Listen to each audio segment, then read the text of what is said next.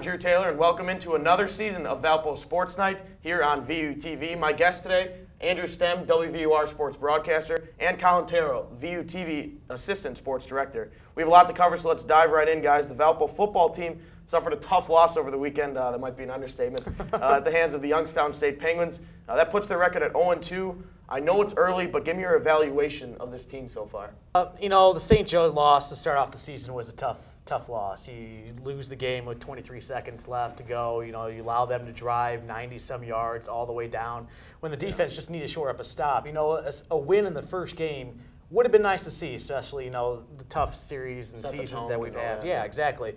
And, playing Youngstown, that was just, you can't allow 21 points in the first 5 minutes, off the fumble recovery, the block punt. It's just stuff like that can't be allowed to happen. It's going to be another tough year, hopefully, but, not hopefully. Hopefully you see some improvement over the one loss or one win season last year. You want to see more, even if it's not more wins, more steps in the right direction. You want to be able to see them, maybe stop that defense and just make improvements along the way. And I think they're starting to do that a little bit. They played very good three and a half quarters. Yeah. They sure did. On Thursday night, I was very impressed with their week one performance, obviously besides the end of the game scoreboard. Yeah. So. I do feel that you're seeing a lot of improvement. Taking a look, just even comparing the season opener a year ago, when they lost 41-35 to Franklin, a Division III school without any scholarships. Then they come down. A similar type loss to St. Joe's, but St. Joe's Division II, they do give some athletic scholarships, so a different sort of caliber of player coming in. Not quite on the level of Grand Valley and things like that, some of your upper echelon Division II programs, but still football scholarships coming in, and Dale Carlson's squad hung right there in the end. The offense looks much smoother. Gabe Aliel has been very, very solid through the first couple of games, and Colin mentioned it, you kind of needed to set the tone with that win because the next 3 games, they already talked about Youngstown, but then you got Duquesne coming up.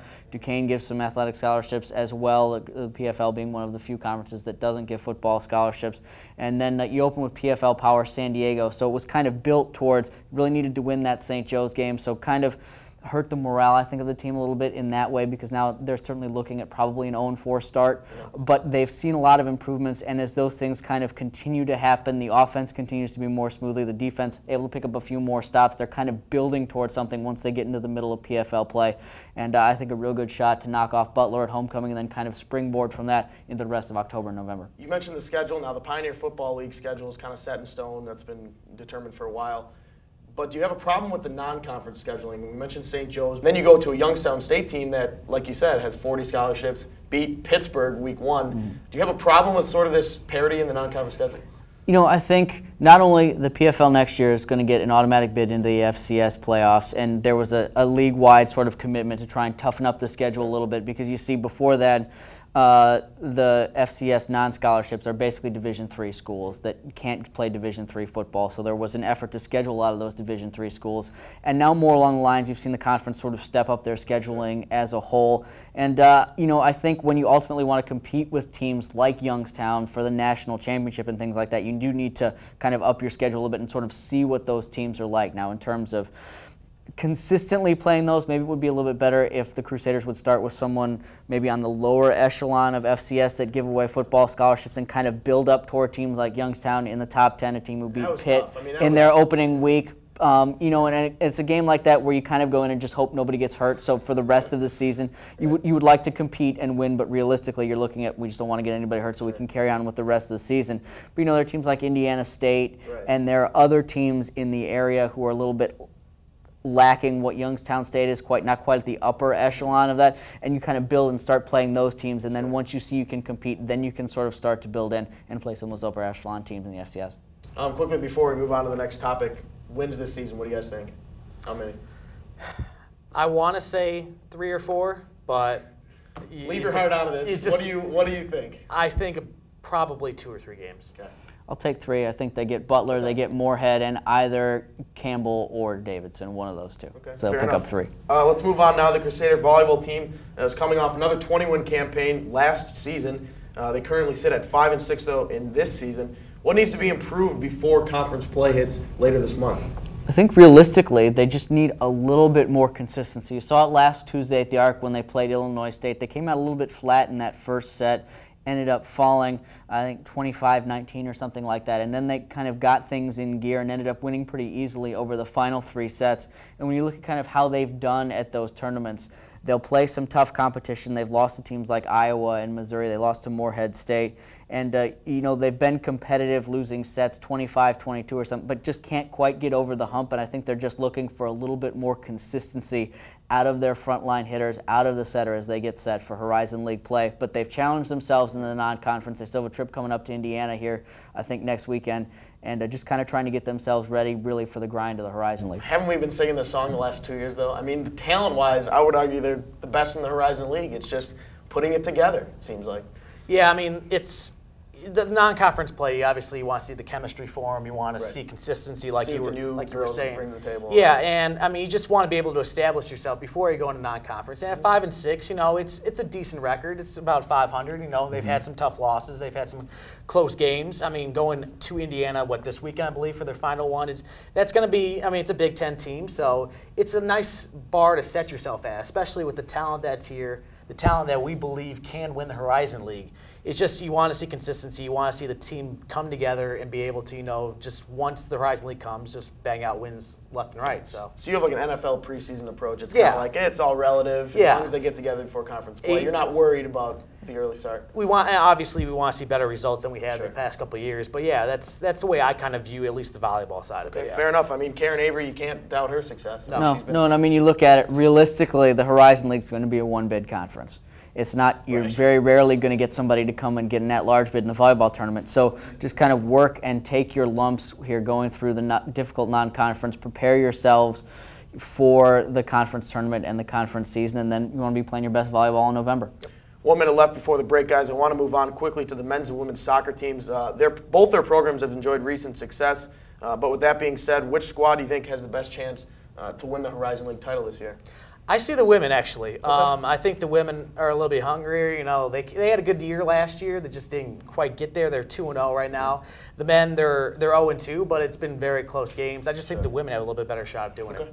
I will take the reverse approach and take the men only because they won the regular season title last year and therefore kind of had that taste of success. And this women's squad hasn't had that in the Horizon League yet. They had some success in the last decade in the mid-con, but they haven't quite gotten there yet. So look for them to have some success this year, but then next year really is when they can get going after having a taste of it to know what it takes to get there. I'm thinking the men just because they were so close last year. I mean, getting home field advantage throughout the Horizon League playoffs, all that, kind of a heartbreaking loss to end the season, but I think they're on the verge of doing some big things and making it to the NCAA tournament. On that note, when we come back, Colin and Andrew will tell you which rookie QB impressed them in Week 1. That and more next on Valpo Sports Night.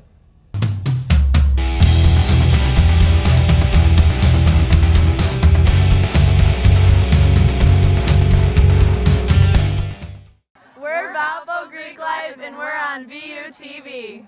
I'm Rachel Bacher and I'm on VUTV. We're Mock Trial and we're on VUTV. We're a Student Alumni Association and we're on VUTV. We're the Acapellas. We're on VUTV. I'm Dave Klein and I'm on VUTV. Lollipop, lollipop, oh la.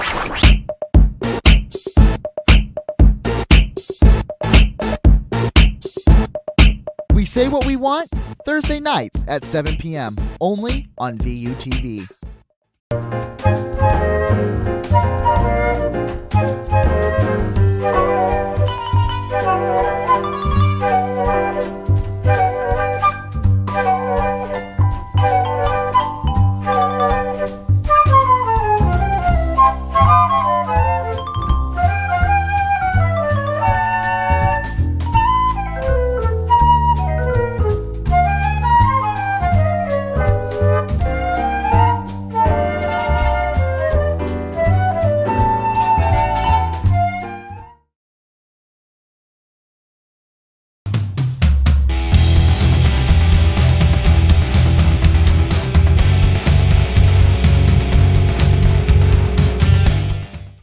Back on Valpo Sports Night, again joined by Colin Terril, VUTV Assistant Sports Director, and Andrew Stem, WVUR Sports Broadcaster.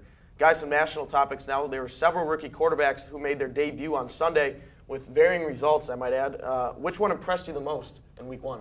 RG3. I mean, that's the easy answer, but he had the best game by far. I mean, going up against the Saints team, which you really weren't knowing what to expect after a difficult offseason, to say the least.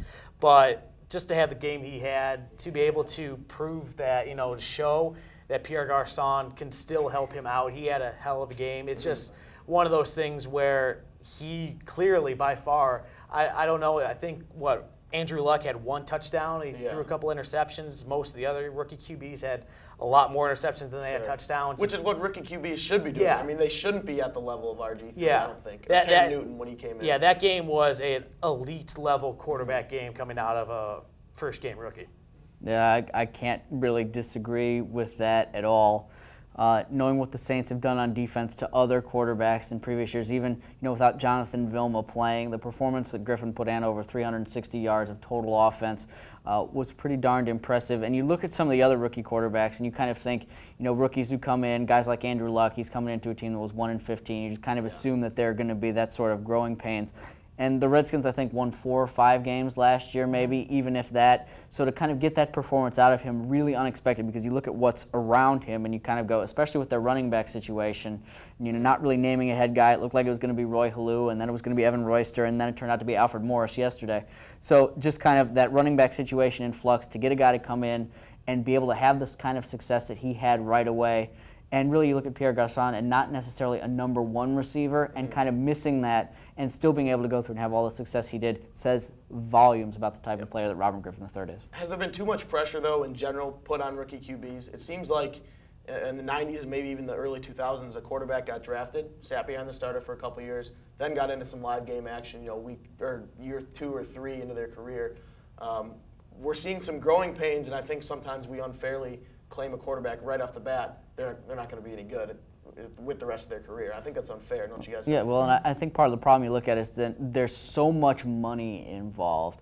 You're talking about guys sitting. There's a guy like Aaron Rodgers, who goes late in the first round. They can afford to sit him behind Brett Favre because they're not paying $45–50 million guaranteed. We look at guys like Cam Newton and Matthew Stafford, and they're being paid so much money. Sam Bradford's in the same boat, that you kind of have to throw them in, let them take their lumps, and hope they don't get hurt behind what are probably weak offensive lines, and then just kind of get that experience that way. 2 different schools of thought. You can either get the experience watching the veteran starter, or you can just be thrown to the fire. But I think a lot of it has to do with the amount of money that these guys are being paid and kind of the situations that they fall into. Rodgers fell into a great situation in Green Bay. Andrew Luck's going to have to, learn as he goes along and trying to evade the pressure that is being brought up against the Indianapolis offensive line. Yeah, I think it's a hype train too. I mean, if you go back to the early 90s and, late 90s, early 2000s, you didn't have the same kind of thing they have now. I mean, if you watch ESPN, it's, they have the John Gruden quarterback camp that's going on, and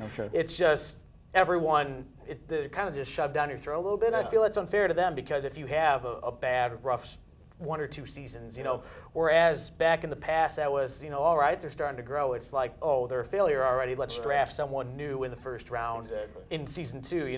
There was talk in St. Louis that they were going to do that with Sam Bradford, who's not really, evolved quite to probably where they want to be. It's not a complete team yet.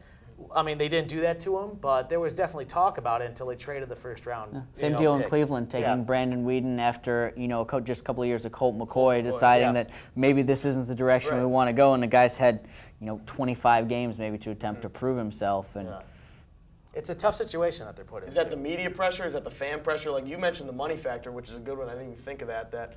How do you explain to a fan base, explain to the media that you're having a guy who's making tens of millions of dollars a year? You drafted him first, second round pick, or things like that. How do you explain to them that we're going to sit him for a couple of years? There's a lot of impatient fans out there that want to see the future now. Absolutely, and I think you look to it. Coaching cycles are a lot different in the NFL. You get to college coach, like we talk about Del Carlson or something like that, and just a few wins in his first few years. But college coaches generally given 4 or 5 years to get their whole recruiting cycle in, bring their players in, and then kind of evaluate where things are. But in the NFL, with free agency and so many other things, that coaches don't have that luxury. So they're trying to win as soon as possible. And if that means throwing the $60 million guy in front, go ahead and do that. Or if it means drafting another quarterback because you're trying to save your job, that's sometimes what that means. And then you end up paying, 3 quarterbacks on the roster, combined $25 million or something like that. Let's move on. It's been a while since we've talked about baseball on the show, which is my favorite thing to do. Let's catch up the best we can.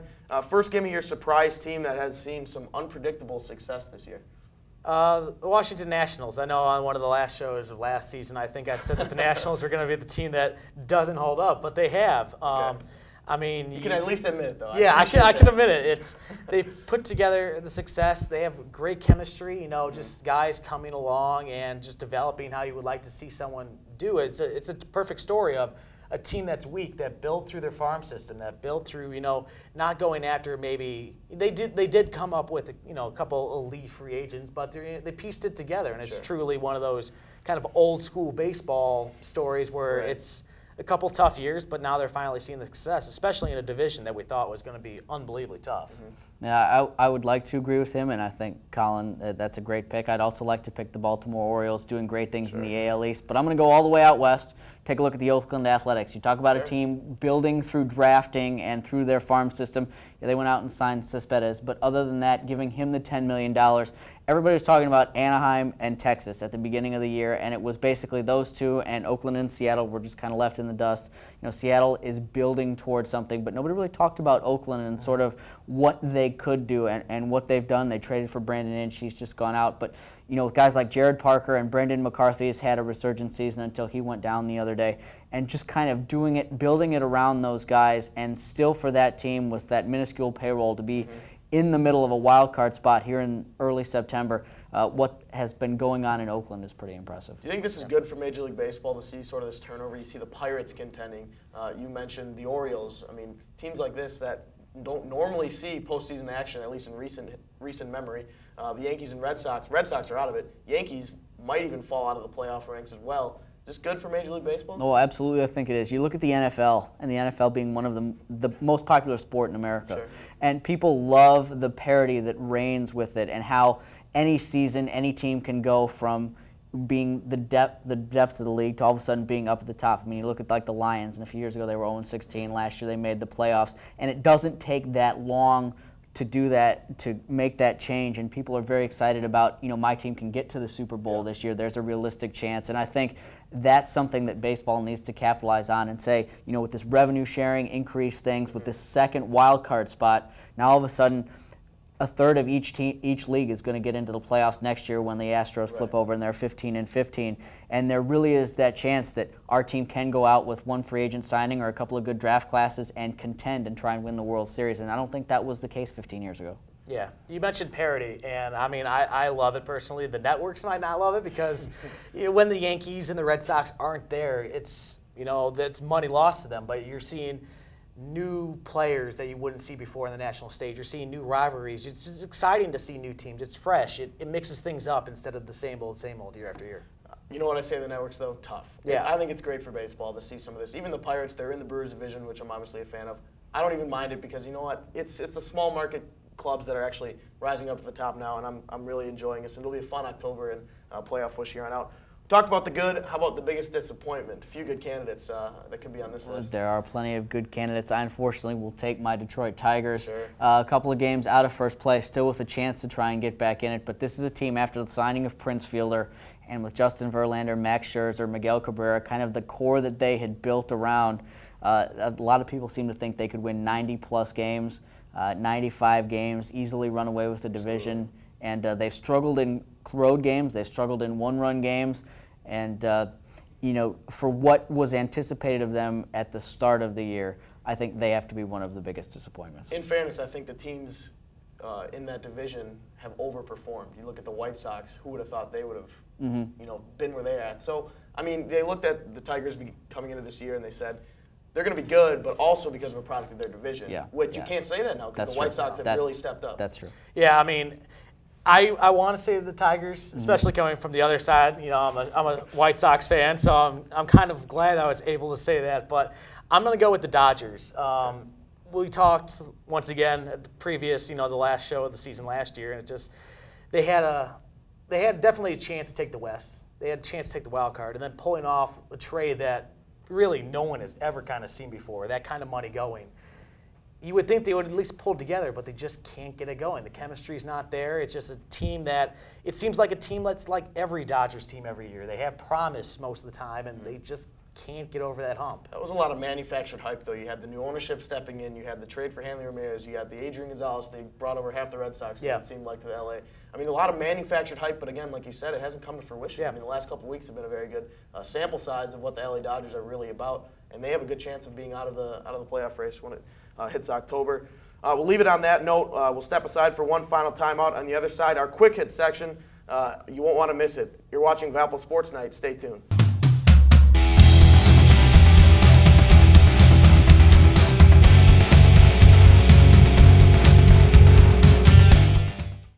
I'm Matthew Barnard, and I'm on VUTV. I'm Vince Liuto, and I'm on VUTV. I'm Becky Venema, and I'm on VUTV. Hi, I'm Professor Powell. And I'm Lauren Whitney Gottbreath. And you're on VUTV. Hi, I'm Michael Graves, and I'm on VUTV. Hi, I'm Pastor Jim, and I'm on VUTV. We're VUVOX, and we're on VUTV. I'm Logan Cohen, I'm on VUTV. Hi, I'm Veronica Heckler, and I'm on VUTV. Hey, I'm Kevin Deitch, and I'm on VUTV.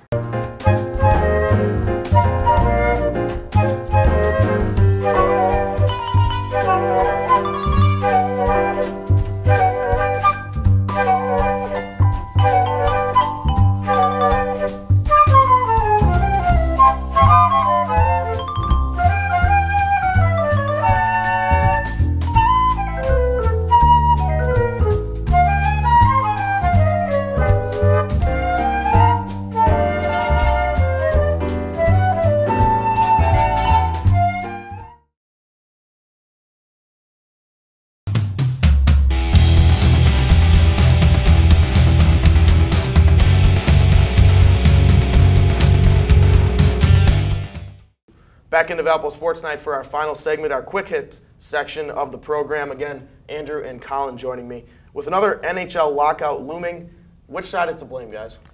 Owners. I mean, when you ask players to basically take a step back into the 1960s, they're asking 27% sales cut. I mean, salary cut. They're asking that they have to be 28 before they reach free agency. They're asking 5-year maximum contracts. That's just a lot without giving too much. I just don't see how it's going to work. I mean, I agree with the owners. They let spending get out of control and giving Ilya Kovalchuk like 17-year deals. Zach Parise gets a 13-year deal out of Minnesota. But at the same time, the players a little bit to blame when you look at it going, they know what has happened already once before. The 2004-2005 season was lost. And should they give in all the owner demands? No, but they need to start backing down a little bit with the realization that hockey has definitely decreased in popularity in the U.S., and they cannot afford another prolonged lockout, or the money that they're counting on from TV or fans or whatever just isn't going to be there. Yeah. All right, moving on. National starter Steven Strasburg has been shut down for the year. Is this the right move if you're the Nationals? No. No? No, absolutely not. I understand the need to protect his arm in the hopes that he can lead you to multiple World Series titles. But there are no guarantees that the Nationals are ever going to be in this position again. You would like to think so, absolutely. And their general manager Rizzo would like to think that they can get there year after year. But when you're this close, when you have the best record in baseball, and you've got one of the best arms in baseball, I say let it ride. And if he's pitching in Game 7 of the World Series and his elbow explodes, but you win the World Series, he's won the World Series, you've brought a championship to, and people will say, well, you shouldn't have done that, but they wouldn't have been in the World Series perhaps otherwise. They've still got a good rotation, but I don't know if they're clearly the favorites in the National League without him. And I say, while it's there, you got to go for it. It's a tough subject to really get on because you're dealing with multiple things. He's young. He has Tommy John surgery. I'm going to have to agree, though. You have to go for it. I would like to see something a little bit in between. Maybe him throw, not shut down altogether. Maybe he gets 1 or 2 more starts for the rest of the season. You do some bullpen sidearm sessions. Then you bring him in for the playoffs. I just don't understand the need, especially when you've had so many years of just terrible, terrible seasons. Washington finally has something to get behind, and now you're going to take what arguably is your ace and just say, we're done. That's kind of like almost throwing in the towel. I think they're just stubborn. Management put this 160 innings limit at the beginning of the season, and in order to keep their word, they were going to do this no matter what, which to me is silly. I think, like Andrew said, if you got a chance to win it or go deep into the postseason, you got to do it. I look back to 2008 when the Brewers acquired CC Sabathia. Yeah, we gave him half our minor league system, but you look back, you know what, you got to the postseason. That's all that matters, and you give up whatever you need to do to make it to the postseason, even if it's risking Steven Strasburg's health in the future. Really quickly, guys, last thing, we didn't touch on college football too much today. What was the biggest upset in week 1 of? I think Oregon State against Wisconsin. I thought Wisconsin had a good chance to win the Big Ten, to go to contend for a national championship game. And Oregon State, they've had off and on success, but overall, I think that was the biggest one. I think it has to be Louisiana Monroe over Arkansas. Sun Belt team beating a team from the SEC, a team that was thought to be able to challenge with the return of Niall Davis, their running back, for the SEC West, maybe knock off Alabama and LSU, and now knocked out of the national title, and I think that's got to be the biggest one. All right, we'll wrap things up there. I want to thank Colin Terril, VUTV Assistant Sports Director, and Andrew Stem, two familiar faces here on Valpo Sports.